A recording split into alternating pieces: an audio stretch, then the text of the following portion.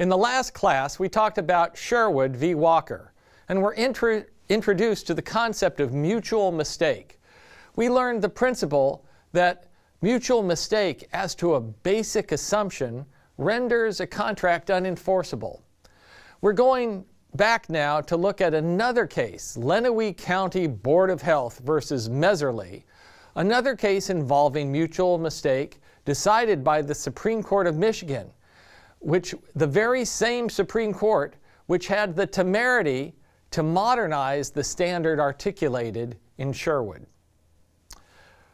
The case involved a 600 square foot tract of land on which 3-unit apartment building also sat. If you think about it, 600 square feet is an incredibly small area on which to stack 3 apartments. The case involves a number of sometimes confusing conveyances concerning this land. A man named Bloom once owned the land and installed a septic tank on the property without a permit and in violation of the Lenawee County Health Code. Bloom subsequently sold the land and the apartment to the Messerlys. The Messerlys used the building on the land as an income investment property, but eventually they too sold the land and building. This time the buyer was one James Barnes, who also used it primarily for income investment. Barnes sold an acre of the property and later offered the rest for sale when they defaulted on their contract. A husband and wife, Mr. and Mrs. Pickles, showed interest but were not happy with the terms of the contract between Barnes and Messerly. In order to allow the Pickles instead to contract directly with the Messerlys, the Barneses executed a quitclaim conveying all and any of their interests that they had in the property back to the Messerlys. Ultimately, the Messerlys and the Pickleses entered a $25,000 agreement for the land. A provision of that contract included a term which said, "Purchaser has examined this property and agrees to accept the same in its present condition. There are no other and additional written or oral understandings." A few days later, the new owners discovered raw sewage seeping out of the ground.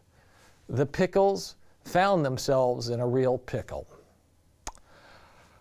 The Lenawee County Board of Health then discovered this inadequate sewer system and condemned the property and sought a permanent injunction against human habitation of the property until it came into conformance with the county's sanitation code. This injunction was granted and Lenawee County withdrew from the lawsuit. The Pickleses ceased paying on their land contract and the Messerlys filed a cross-complaint seeking foreclosure, sale of the property, and a deficiency judgment. The Pickleses counterclaimed for rescission and filed a third-party complaint against the Barneses. The alleged failure of consideration and willful concealment and misrepresentation were the basis of this suit. The trial court ruled that there was no cause of action because there was no misrepresentation. Neither of the previous owners had known about the septic tank, and the property was purchased as is. But the appellate court reversed the ruling as to the claims against the Messerlys, determining that there was mutual mistake that went to a basic element of the contract.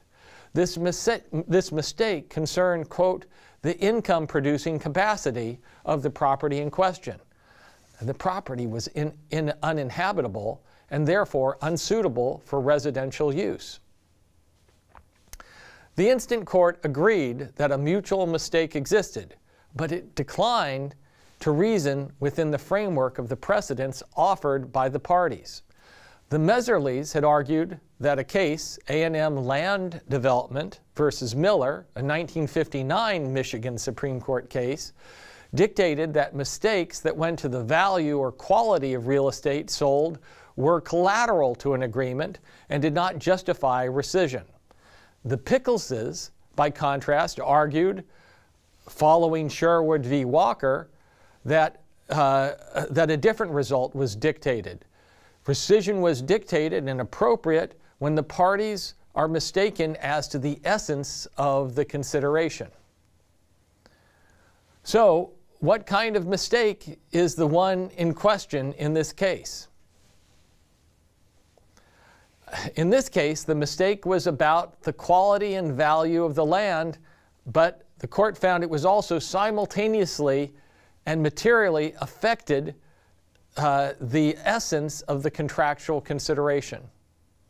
According to the court, then, quote, the inexact and confusing distinction between contractual mistakes running to value and those touching the substance of consideration serves only as an impediment to a clear and helpful analysis for the equitable resolution of cases in which mistake is alleged and proven.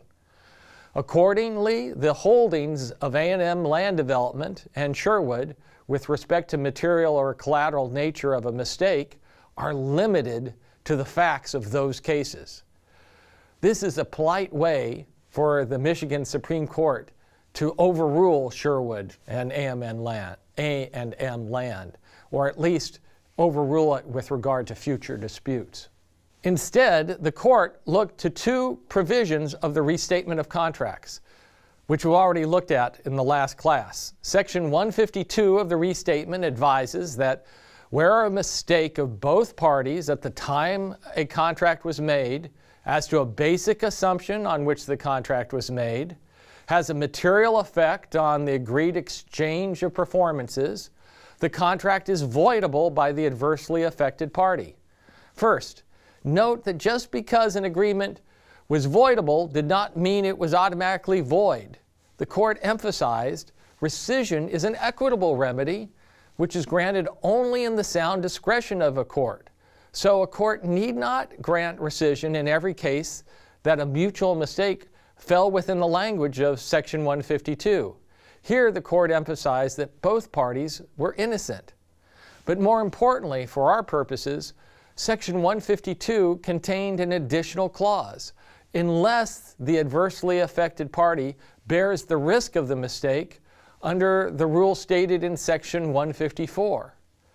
And Section 154 provides that, quote, a party bears the risk of mistake when, among other things, the risk is allocated to him by agreement of the parties. Had the sale agreement allocated risk to one party? The court determined it had. It pointed to the as-is clause of the contract. Purchaser has examined the property and agrees to accept same in its present condition. There are no other and additional written or oral understandings. This clause indicated the parties had allocated risk regarding the present condition of the land to the purchasers. Because of this, rescission based on mistake was not available to the purchasers. The Pickleses were stuck with a judgment for the amount owed on their promise to buy the contract, to buy the land. Before we finish our discussion of mistake, let me say a few words about unilateral mistake. Does contract law ever set aside contracts if only one of the parties is mistaken? The answer is yes. Section 153 of the Restatement makes a contract voidable under the same conditions required for voidability because of mutual mistake. That is, a mistake as to a basic assumption that materially affects the agreed upon exchange without that risk being allocated to the mistaken party. Those are the same kinds of conditions that we have for mutual mistake. But to qualify for voidability in a unilateral mistake case, a plaintiff must also show one of two additional things. Either that enforcement would be unconscionable, or that the other side had reason to know about the plaintiff's mistake. There are a few important takeaways from the Lenawee County case. For starters, we see the court expressly limit the holding of Sherwood v. Walker to the facts of that case. Instead of following Sherwood, the court adopted the Restatement's standard for mutual mistake based on basic assumptions. Next, the court emphasizes discretion in granting contractual rescission. Rescission is an equitable remedy, and courts need not grant it if justice doesn't demand it.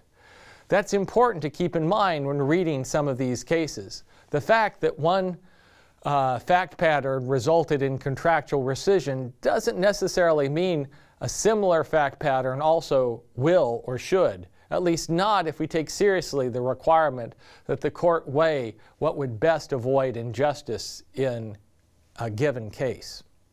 Finally, we see the importance of the way parties allocate risk in an